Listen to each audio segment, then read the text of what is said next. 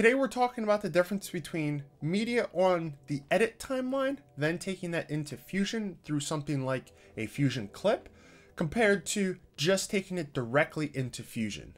So without further ado, let's get started.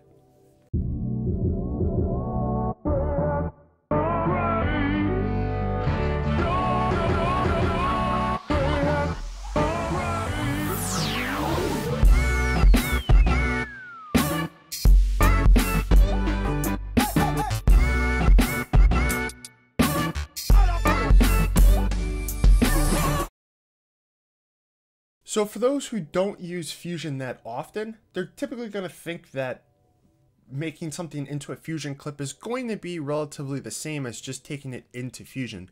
It's just that you won't be able to manipulate it on the timeline, which is true but isn't really true. So let's come over here and let's first take a look at what our project settings are. So our project settings are currently set up for 1920 1080 at 24 frames per second. That's going to be really good to know, because what we're going to do is we're going to take a 4K clip in, we're going to drop that in. Now if we don't edit it, and let's say we come in halfway and we make a cut and we want to add some effects to this, if we don't turn this into a Fusion clip, what's going to happen is the current thing that we're working on is going to go directly into Fusion. So let's take a look and see how that looks. What we can see is we have that media in, and we can see that we have in and out points. And that's pretty much because there was a cut. This piece of media that comes in, it's saying, okay, for me, and let's come back over here. Let's just change it. When I say me, I'm specifically talking about this. Fusion is going to, well, everything is going to look at this as two different, completely different clips, even though that they're the same clip, but because they're cut, they get treated completely different. It's like when you add over here in the inspector, you add some settings, it's only going to go to that particular portion that you have those settings added.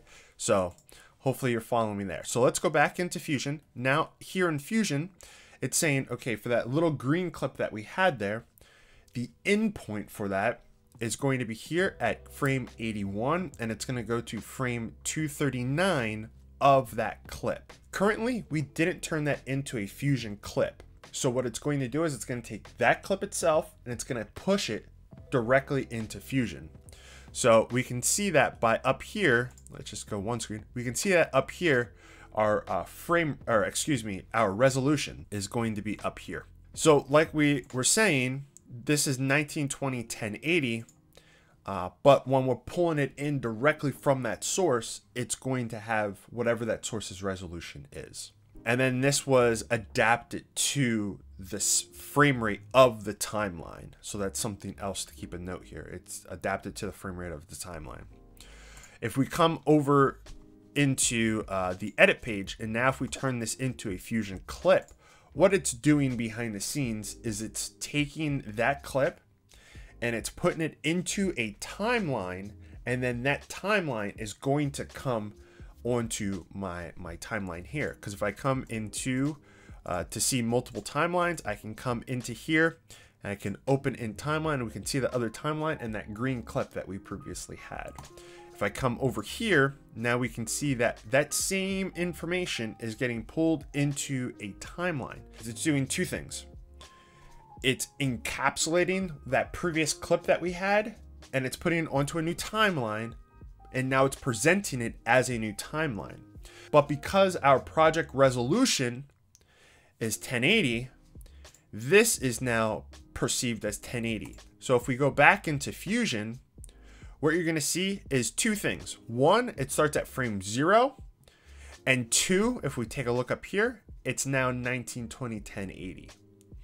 This is good to know if you do like compositing work where you want, all of the resolution that you can get, compared to if you're doing something with the frame that you don't need the extra resolution. So it's something to note and something to keep in mind. Now, if I was to, let's say I would come over here. Now you can really do this for anything, but just to make it a clean slate, I'm going to do it this way first.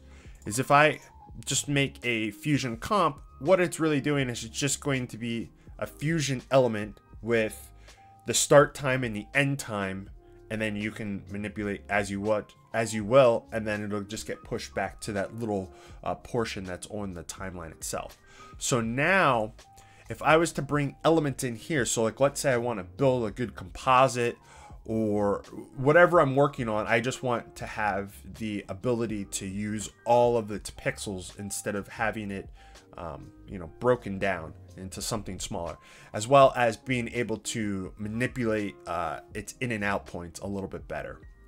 So I'll bring in this clip, and when I'm bringing them into the Fusion comp, I'm getting everything. I'm getting its resolution, and I'm getting its full length of the clip. So if I come here to keyframes, this, you can kind of look at this as like the timeline. We can see that we have the here's the beginning and here's the end, but because this is only 5 seconds at 24 frames per second, it's only 119 frames. We can see that we have it here, but then we have this little arrow that just means that there's more there. So what I'm actually going to do is I'm going to make another another comp, but I'm going to make this one significantly longer, right? So now this one's significantly longer. If I come back into Fusion, we can now see that this is 655 frames. Now let's bring in that same clip. Whoops. Bring in that clip, and we can see now, I mean, it's the name of that clip is kind of big, but here we go. We can see that this clip is 241 frames, and it's not the full length of the whole Fusion comp. So when you're working on, let's say like a title sequence where you have a ton of different images popping up, this might be good to know, because you can set where you want particular shot to start on, let's say if you're doing a title sequence, where you want that shot to start and where you want it to end when you're building out your node tree. So now I can take this and I can move this and it'll start and end anywhere I want. So let's just bring in a black background and lay this on top of the black background. And let's actually turn the black background to something we can actually see.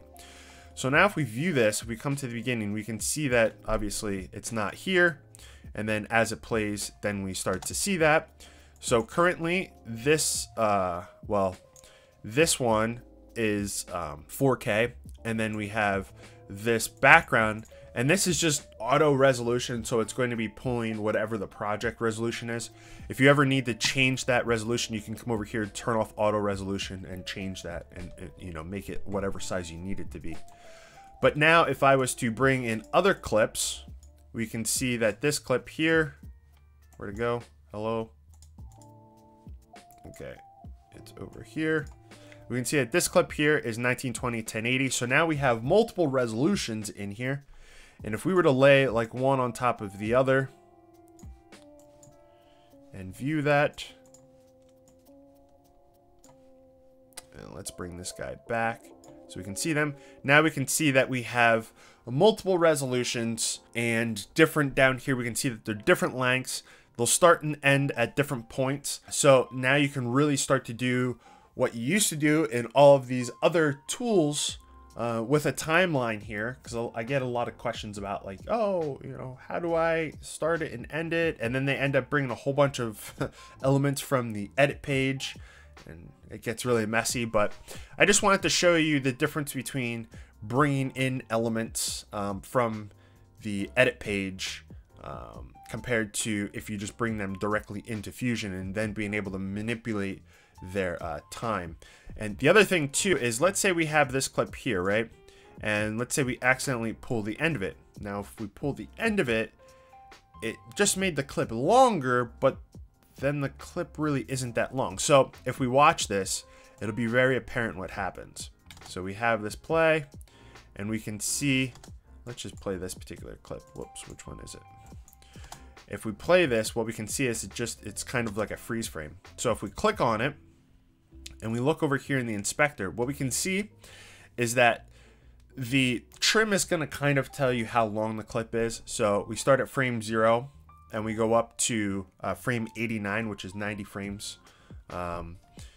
And we can see that at frame 89, we are going to have that freeze frame for however long we want the last frame to hold. So the longer we make this, the longer the clip goes. So if you accidentally pull one of these, all you have to do is come into the media itself in the inspector, click this little button, and it'll go back so that there isn't anything that's being like a freeze frame. And then you can just pull it as you need to here, or you can come up here and pull it as well. But that's just something to keep in mind there. So as you can see here, if you ever need to do any like freeze framing, you just pull the end of it and it's just going to hold that last frame for however long you put here. So I want to hold it for 129. So once it gets to that last frame, it's going to hold it.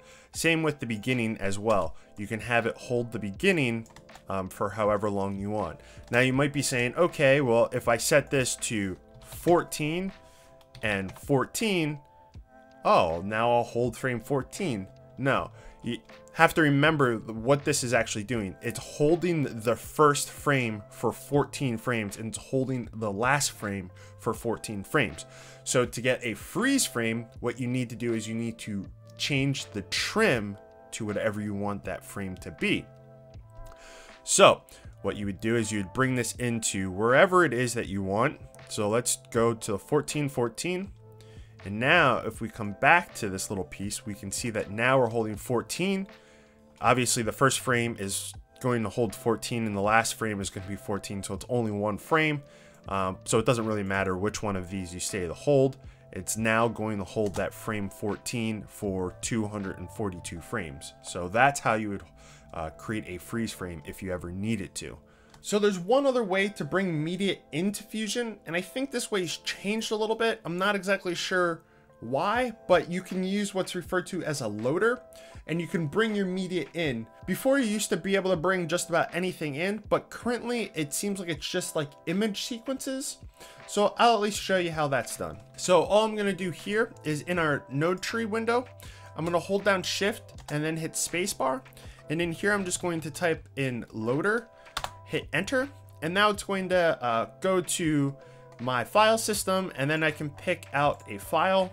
Here, this is my subscribe button that I use at the end of my videos.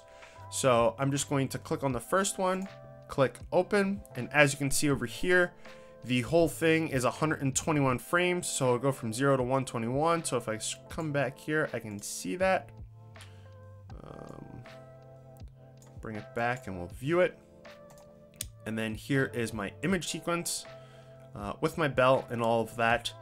So you can still bring in this kind of stuff this way. Before, this was kind of the tool to bring everything in, but they've kind of limited just to images. So that's how you can also bring in stuff. For the most part, people that are going to be using DaVinci Resolve are just going to be putting it into the media pool anyways, so you don't really have to worry about the loader. Loader's still used, but it's not like really necessary for people to use it right now because media in nodes do pretty much the same exact stuff. So, but then once we have all of our content here, all we would have to do is then just go to the media out. That's going to then push everything back to the timeline.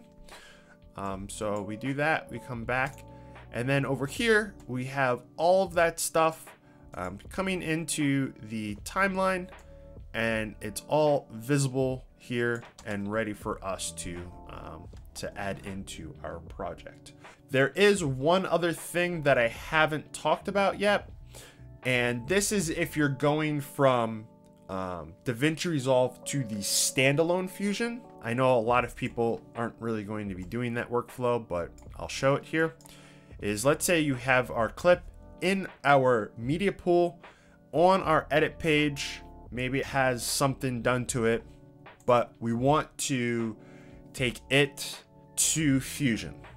So we're going to right click and we're going to new VFX connect clip. It's going to take out whatever we select. It's then going to make a raw version, a raw Fusion version of that is then going to get pushed into Fusion, which then can be edited. So we're taking this one file that's going to go onto our system, and then Fusion's going to open up. We're going to edit in Fusion. Once we've added everything that we want to, we can then send that back to DaVinci Resolve, which is going to be another render.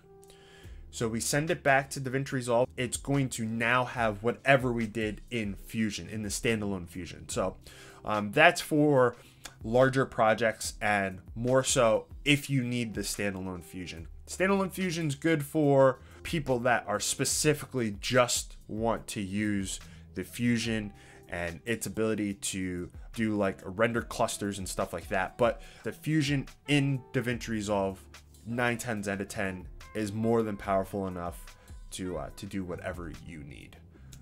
So that's kind of the differences between them.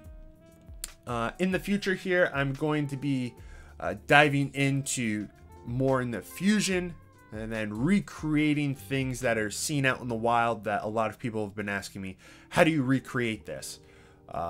So understanding how the media works, because we're going to be using a lot of different elements, but understanding how that works will jumpstart you in the videos that I have to come. So if you have any questions about DaVinci Resolve, the workflow on the edit page, cut page, color page, any of that, you can go to my Facebook group, ask your question there. If someone has an answer, they can help you along the way. The link's in the description to that. If you want some pre-made tools for DaVinci Resolve, you can take a look at my website. I have some stuff to offer there. But with that being said, my name's JR, and thanks for watching.